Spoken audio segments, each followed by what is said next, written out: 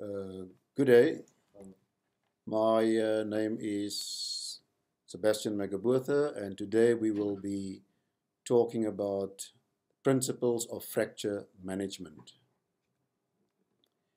First of all, the definition of a fracture. A fracture is a break in the continuity of the bone. In other words, here we've got a fibula, and if I apply a force, that is a break, and that you can clearly see is a break in the continuity of the bone. So classifications, fractures can be classified as simple or complex fractures. It can be a closed fracture or an open fracture. Open fractures, what we refer commonly as compound fractures. In other words, there is a wound over the fracture site. What are complex fractures? These are fractures that pertain to your acetabulum, to the pelvis, which can be open book, closed book fractures, or spinal fractures. Compound fractures are further classified according to the size of the wound over the fracture site. Type 1 fracture is where the wound is less than 1 centimeter in size. Type 2 is where the wound is 1 to 10 centimeter in size.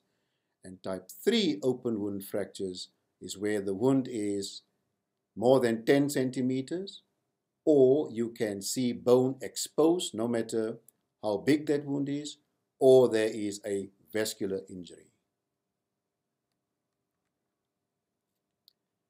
When we talk about fractures, we would like to know what is a displaced fracture. For that, I've got a little mnemonic. It's called LARA, L-A-R-A. L stands for length, A stands for angulation, R stands for rotation, and A stands for apposition. Let me demonstrate. There is the fracture. The length in this situation is normal. If the fracture is displaced, you will have that sort of situation. There is shortening. Shortening pertains to the length of the fracture site. So shortening, angulation, that is angulation. Rotation, again, if I align the fracture properly, that sort of situation is rotation. And apposition means how the bone is opposed to one another. Let's just get this fracture right. That is 100% opposed, 50% opposed, unopposed. That is apposition. So displacement pertain to the mnemonic LARA. Then there are also fracture patterns. First of all, we have a transverse fracture. This is a proper transverse fracture. You can see a transverse line. We have short oblique. We have spiral fractures. Comminuted fractures. A comminuted fracture means there's more than 2 fragments at the fracture site. Segmental fractures. Avulsion fractures. Pathological fractures, and of course stress fractures. All this will be demonstrated. So how do you treat a patient with a fracture? First of all, we would like to exclude life-threatening injuries, and this is according to the Advanced Trauma Life Support. Always assess the neurovascular status. And then, of course, you're going to have an X-ray taken. Now, this is most important. Remember the rule of 2s. We should have 2 views. That is anteroposterior view and a lateral view. You should have two joints, which is the joint above the fracture line and the joint below the fracture line. You must always have two sides. That is, if you are not sure whether there's a fracture, especially in children who is having growth plates, sometimes we make the mistake of thinking that the growth plate is a fracture, so having two sides. And again, if you are not really sure, take x-rays on two different occasions. Once you have done all this, you can make a diagnosis of, for instance, this is a simple closed fracture. How do we treat them? First of all, you should give the patient any form of analgesia, and we call it adequate analgesia. Then you should splint or immobilize the fracture. This aids in the analgesic effect. Always elevate the fracture because often there's swelling. And then, of course, if it's a simple closed fracture, you can then do the definitive care, which is applying a circular cast, which should then immobilize the joint above the fracture and the joint below the fracture. This is what is challenging. When do you refer a patient for specialized care? Immediate referral? Yes. You will attempt a reduction, and if the reduction fails, please refer the patient. If you manage to accomplish the reduction but you cannot maintain the reduction, please refer the patient. And after your reduction, you should assess again the neurovascular status, and if there is a complication due to your reduction in terms of vascular or neurological compromise, please refer the patient. All complex fractures should be referred. Those are your pelvic fractures, your acetabular fractures, and of course spinal fractures. Severely displaced fractures should be referred. All open fractures, whether it's type 1 or type 3, all open fractures should be referred, and all fractures involving a joint. And of course, all fractures involving vascular or neurological structures. Later referrals, this is after you have successfully reduced and treated a fracture. If a fracture has delayed union, or a non-union, or a malunion, those should also be referred. So here we have an X-ray of a hand which shows a fracture of the second and third metacarpal. If we apply the principles of Lara, what do you think about the displacement? And I'll tell you, I think the displacement, there's very minimal displacement, but would you accept this, yes or no? If you just respect the rule of 2, you would have requested a lateral view. And so here is a lateral view. What do you think now about the displacement? This is a very, very severely displaced fracture, and this is a patient you will refer. Again, if we look at the X-ray, you'll see there's a fracture of the distal radius. Is this displaced or not displaced? Well, I tell you, that is not displaced. But again, if you respect the rule of 2, you'll see on the lateral view, there is a very, very displaced fracture. This is a patient that you should refer. When we look at This X-ray, we see a fracture of the radius, midshaft. Again, is it displaced or non? You will agree with me that that is not displaced. But again, if you respect the rule of twos, there is an AP view, antero-posterior view, and there you'll see a displacement. As a matter of fact, this is actually quite a serious injury. It's actually called a Galeazzi, but don't worry about that. This is a fracture of necessity, and this patient needs surgery. Here we've got adequate views of a fracture of the ulna. We've got a lateral view and a anteroposterior view. But why do you think I'm unhappy with this? There are three things here that makes me unhappy. Can you think about it? Yes, you've got it. One, you need the joint below and the joint above. You remember the rule of twos. And then, incidentally, this patient is having bangles on and a ring. Please do not send patients for an X-ray if you suspect a fracture and they've got these jewelry on. Cut it off.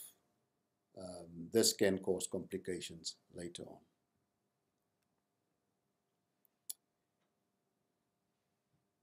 Here we've got an X-ray of an elbow. Adequate views, yes, it is AP and a lateral. It shows the joint above and the joint below. In other words, the rule of two has been respected here. But can you see anything here? If you look properly at the elbow, you will see a fat pad sign. This is this dark shadow around the elbow. If you see that, you should suspect an injury or a fracture. So what we do is, if I draw a line down the anterior cortex of the humerus, as shown there by this arrow, that line will miss the capitellum. That actually means that the capitellum is totally displaced posteriorly. What should happen, that line should bisect the capitellum in the anterior 2/3. So yes, there is a fracture. Let's go back to the anterior view, anteroposterior view, and there you can now appreciate a fracture line, which you would not have appreciated. This is just another view of the fat pad sign. Again, there's a fat pad sign. Look at my arrow. And let's just draw the anterior cortical line all the way down, and you see we actually missed the capitellum, which actually means that this fracture has been displaced posteriorly.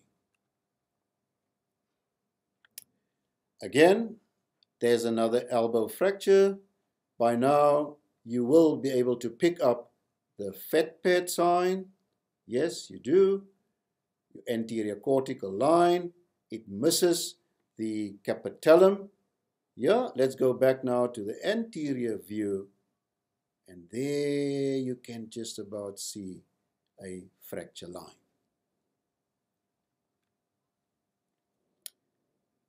You remember part of the fracture patterns was segmental fractures and comminuted fracture. So here is a fracture of the humerus. Again, the rule of two has been respected. We see the joint above, the joint below. Can you describe these fractures? All right. This is a segmental fracture because you see a fracture line on the top there, and very distally there's another fracture. That is a segmental fracture. But let's look at the proximal fracture. We see more than two fragments, so that is comminuted. And let's go to the distal fracture. Again, more than two fragments, and that's a comminuted fracture. So on this X-ray, we appreciate a segmental fracture where both fracture sites are comminuted. This is a X-ray with the fracture of the proximal humerus. What do you say about displacement? Again, you can use Lara and length. Yes, there's not much shortening. Apposition, good apposition. Angulation, yes, minimal angulation. Rotation, aha. Rotation you cannot appreciate on an X-ray. Rotation you can only appreciate or evaluate clinically, not on an X-ray. So, will you refer this patient? Yes or no? Well, I would say, according to the principles, refer this patient because the fracture is very close to the joint. But on the other hand, these fractures heal very, very well and it can easily be treated in a primary facility. So we're moving down to the lower limb now. You remember one of the fracture patterns that we discussed? It's called an avulsion fracture. There we can just about see a little avulsion of the fifth metatarsal head.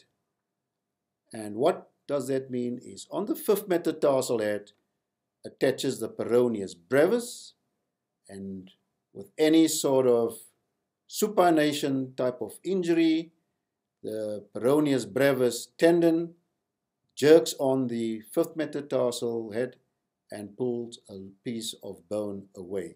So that's called an avulsion fracture. This is an X-ray with a fracture of the ankle. We can see both malleoli are fractured. Will you refer this patient? Yes. Why? Because it involves a joint.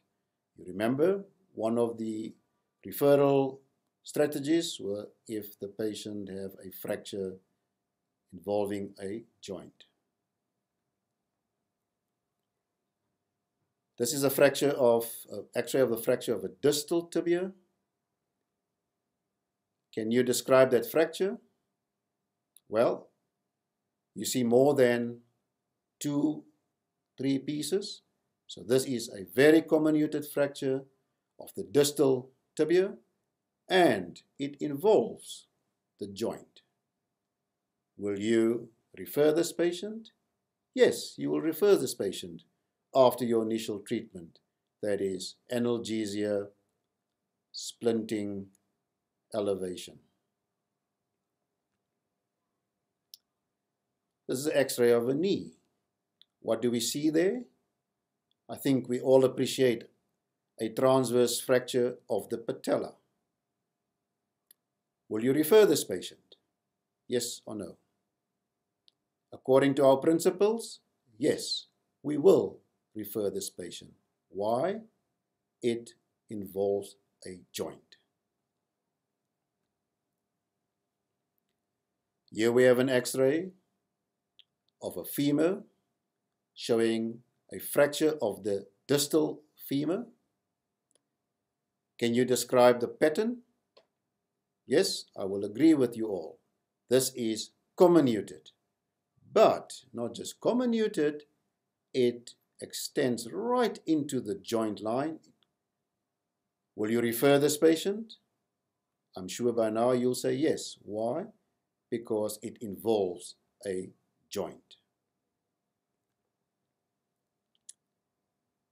This is a fracture of a neck of femur. This is a very, very common fracture, especially in our aging population. This is a fracture that most of you will encounter at some stage. Yes, most of us will agree that because it involves the joint, this patient should be referred. what is very, very ironical is that a lot of the primary physicians would actually tell the patient that this patient will need a total hip replacement, which of course is not wrong. And this is what we have done for this patient, a total hip replacement. But this is also amenable to fractures. And so there we see a new fracture now, which is called a periprostatic fracture. Will you refer it? Yes, you should. What about the complications of fractures? As we stated much earlier, we have delayed unions. This is time-related. This may go on to non-union. And then, of course, we have malunion. So here we've got an X-ray of a established non-union.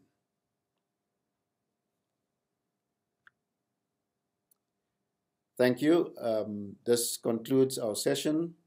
If there are any comments or questions, these are my details. Please feel free to call or to email, and I will respond to all your questions or comments. Thank you.